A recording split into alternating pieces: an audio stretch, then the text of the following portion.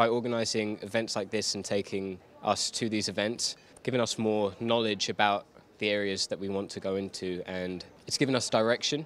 I didn't really know what it was before, so it does sound quite interesting, but I think it was just good to hear like what it was from like coming from the people who actually do it instead of just like reading it off a website or something.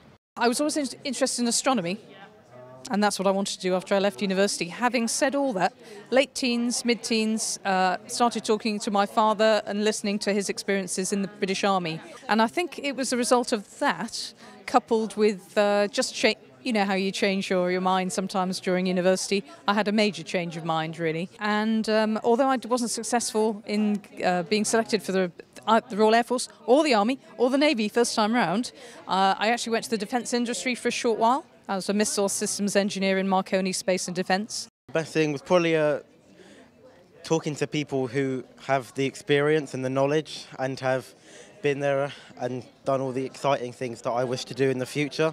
I work at Raytheon Systems in Broughton. I came here today with my daughter, who is in year 9 at school and is just choosing GCSEs.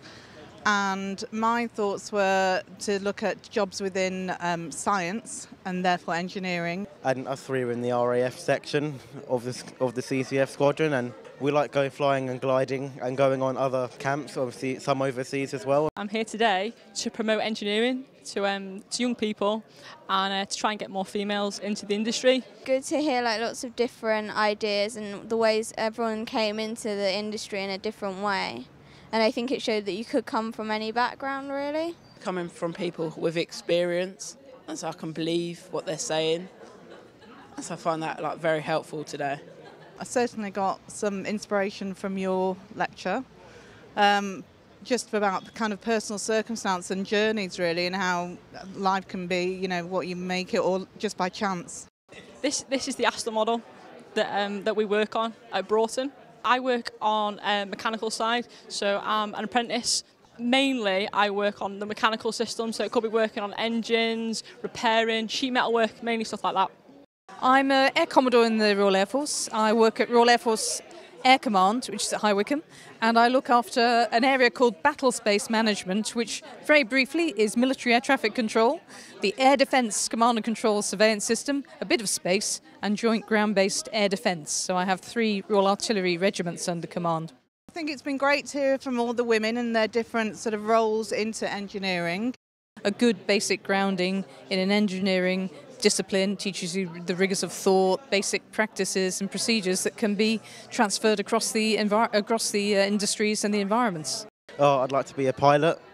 Yeah. I'd want to go in the Air Force.